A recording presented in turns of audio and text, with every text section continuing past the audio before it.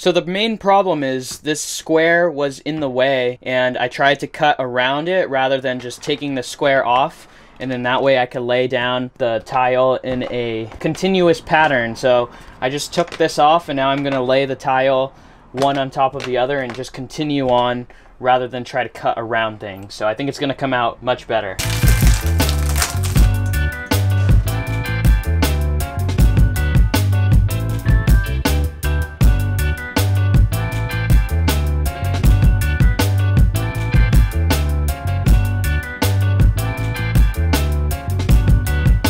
It is looking so much better now. I'm extremely happy that I decided to go back and redo it. I know that if I hadn't redone it, then there would be some point in time where I looked back on it and I just hated myself for not being able to do it right when I had the chance. And all that to say is, if you're going to do a job, you better do the job right. What's going on, y'all? I hope that you're having a wonderful day. My name is Jonathan Yench, and thank you very much for tuning in to yet another episode of the Truck Camper Renovation series. Now, as you guys saw in that little introduction montage, I went ahead and I redid the kitchen backsplash that was on the window, and well, I guess that footage pretty much speaks for itself. Let's just hop into Truck Camper Renovation part number 6. Part number 6. Damn, we're already on part 6. Oh man. All right, let's get it.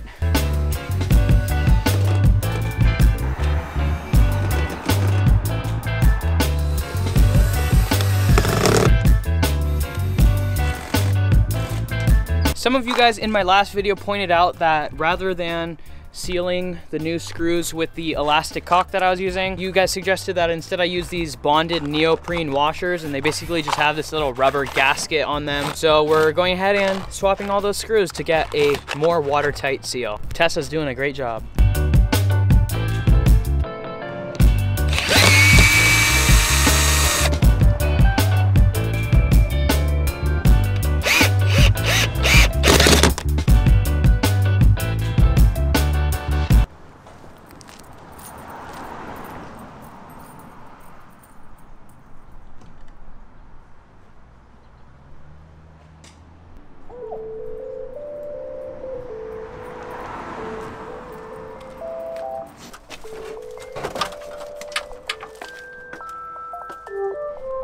I'm just finishing up swapping out the old screws for the new ones with the bonded washers.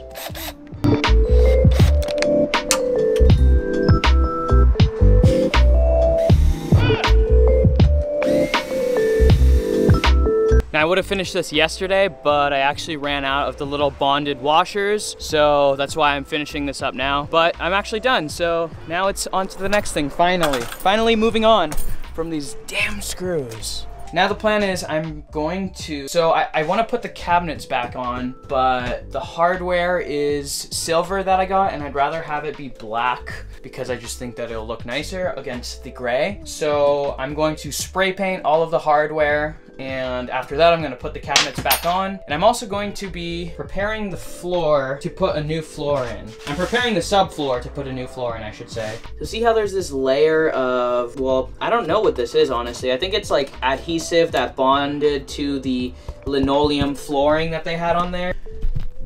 And since I'm gonna be putting in new flooring, I need to have like a completely flat and smooth surface to work with. So I'm gonna try to get that off. You'll see how I'm going to attempt that. All right, let's get to spray painting.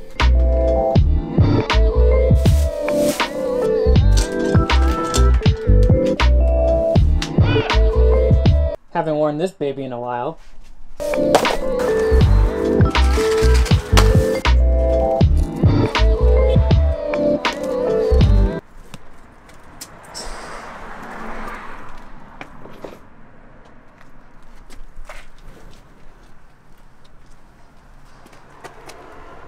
Please, please, no camera. No photographs unless you pay me. No. Give me a kissy. Give me a kissy. No, that's my joke. Give me a kissy. No. Give me a kissy. Well, my viewers say I should be nicer to you. I agree. I'm sorry if I'm ever mean to you. No, you guys, it's just all banter. It's all fun and games. It's just locker room banter. We make fun of each other all the time. Off the camera, she punches me, so. On camera, too.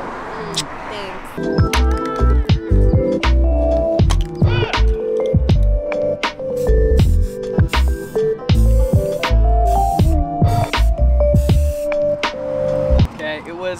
kind of unnecessary to put on this heavy-duty mask for that small amount of spray painting. You'll see Johnny 200 feet but I'm away. COVID safe too. The Hey, mask you'll ever see. Whatever.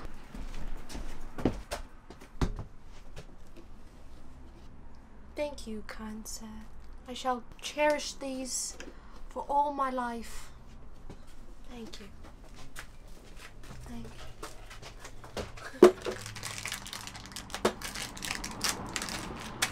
Take a shot every time Johnny slaps something. And I'm a very handsy person, okay? Sorry. I swear, every single video you'd like slap something. Let me You're live. like, let's go. Ready. Stop.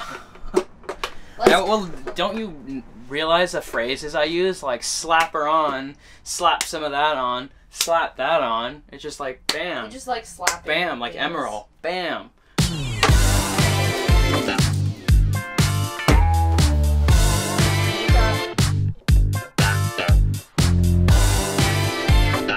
Fret.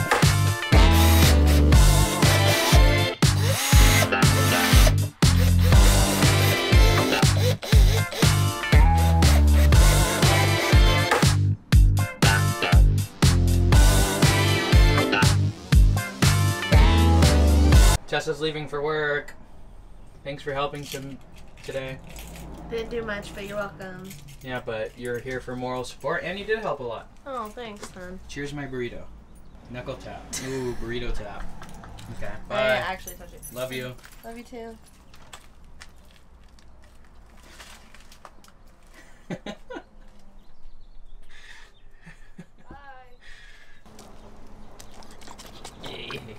Good girl. Good girl. All right, Ben. You want some too, Ben? Huh? Ben, come here, Ben. Jackie, go. Come here, Ben. Here you go, little buddy. Here you go, pal. Oh, good boy. Good puppy.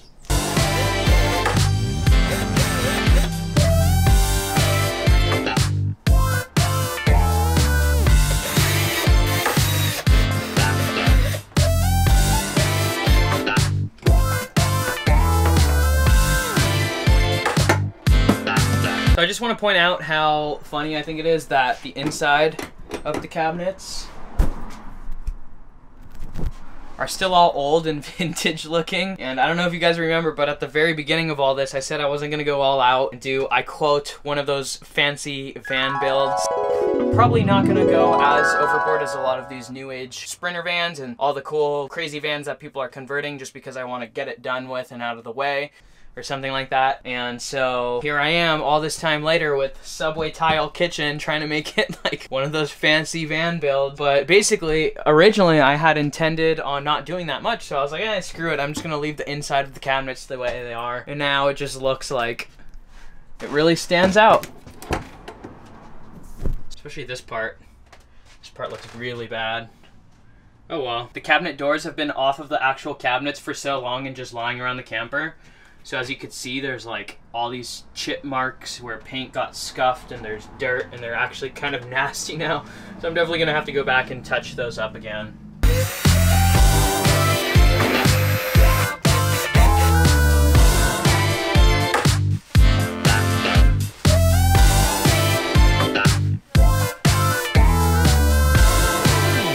So the cabinets are looking really good. Like I said, I actually have to add some touch-up paint just to make them look like perfecto, and I'm gonna hold off on adding these cabinets back on just because I want to get to preparing the subfloor to lay down a new floor on top of it. I don't know if I'll be able to do all the prep work today, but hopefully I can get a lot of it done.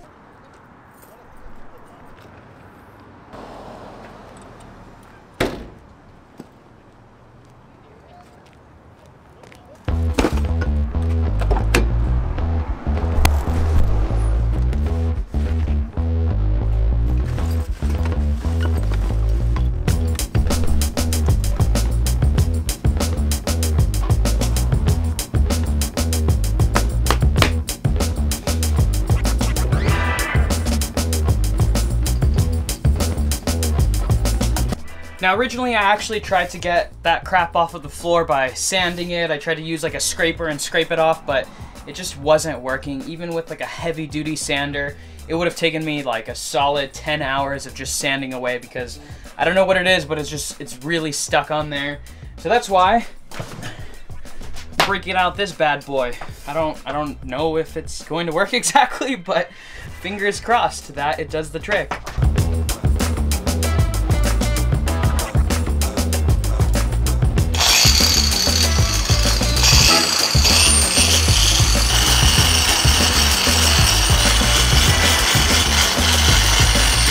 All right, it's actually working pretty well so far. The only caveat being it's creating somewhat of an uneven surface on the subfloor, but obviously I planned on sanding the entire floor down afterwards anyways, just to get the surface as smooth as possible before applying the new flooring. By the way, I already know that there's gonna be people in the comments saying, well, that was stupid. There was so many other ways you could have done that. You could have done this, you could have done that, but I'm winging it, all right? This is the best idea that I got, so cut me some slack. I think it's time to put this baby on. Lots of dust particles and crap flying everywhere.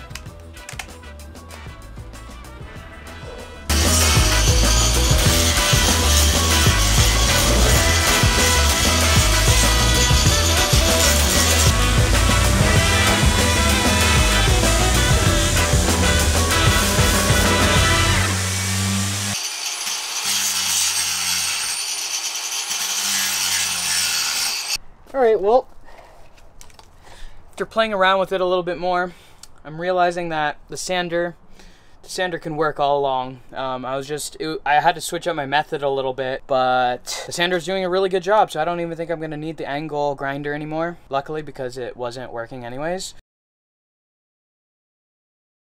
And I think this is gonna actually be a lot quicker this way. So this just goes to show you just gotta experiment, play around, try new things. If you have an idea, go for it. If it doesn't work out, you know, you learn from your mistakes.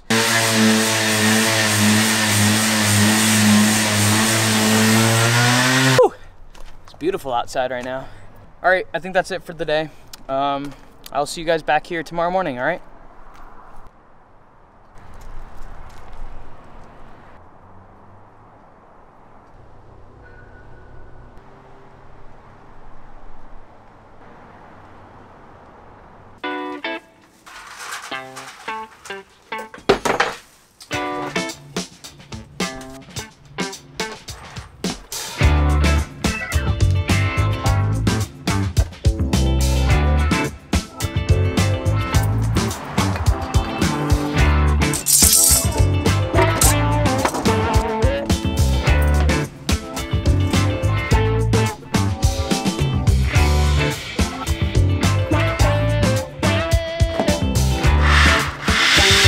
I'm actually going to switch over to my iPhone to film so this camera doesn't get covered in dust like it did yesterday, because this camera is much more valuable to me, and if my phone breaks, oh well.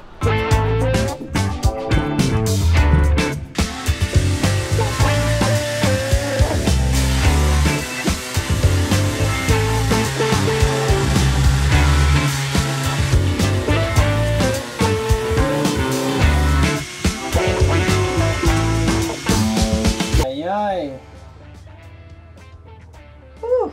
This is a dirty job. Mike Rowe, where are you at?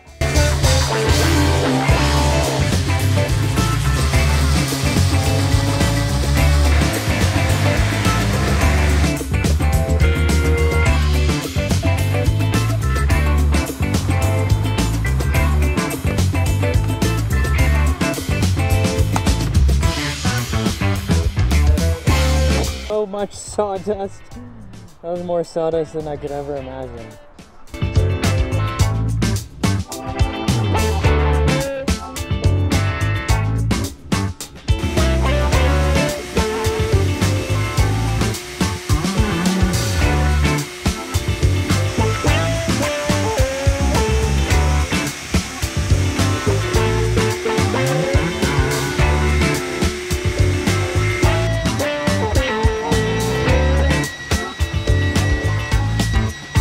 This Bavarian beer with my lunch because that was such a painstaking bullshit job.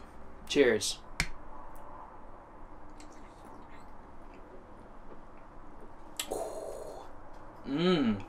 That's really tasty. It's very malty and I don't know, German tasting.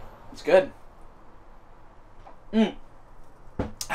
Hits the spot. Subfloor is looking pretty good so far, but I do still have to come in and do one more final sanding just to get all of the wood at a nice even surface. I did get all of the residue off, which is kind of a relief because I wasn't sure exactly how I was gonna do it, but we got it done. Many tears and a lot of pain later, we got it done. Alright folks, and with that, I'm actually going to be ending the video here. I have a funny feeling that the video's getting quite long at this point, so we're gonna get back to laying the actual floor in the next episode. Like always, thank you guys very much for watching. If you liked the video, make sure to give it a thumbs up and maybe even consider subscribing. You guys enjoy the rest of your day. Go out there, go on some adventures, live life, beat the status quo. You already know how to do all of that fun stuff. I look forward to seeing you guys back here very soon in the next video. Peace. I tried to switch up the classic outro to peace, so I don't know if it worked. Don't make fun of me. Alright, see ya.